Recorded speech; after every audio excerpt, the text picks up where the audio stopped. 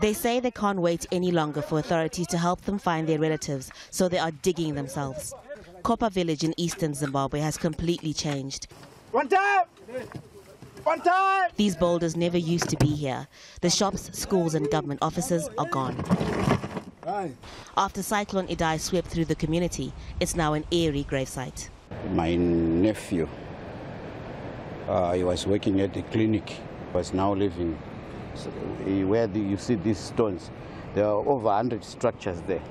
This is the Madomeni area. And it's him, his wife and 4 children.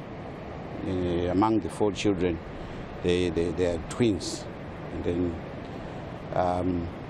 they were all taken away. But people are saying under these stones is where the people are. Community leaders say people climbed trees in a desperate attempt to stay alive. But huge rolling boulders crashed into them, throwing them down into the fast-moving water below.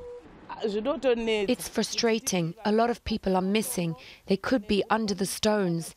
Yesterday, a child's body was found in the mud. There are people buried here. Cyclone Idai is the worst storm to hit Zimbabwe since Cyclone Idai nearly 20 years ago. The impact was devastating. It swept away an entire community. Some people were sleeping at the time. Survivors say it happened just after 9 p.m. on Friday. The water came from that direction and it kept rising and rising very quickly. Some people ran to a police camp which was near this area for safety, but the water was too powerful and swept many of them away.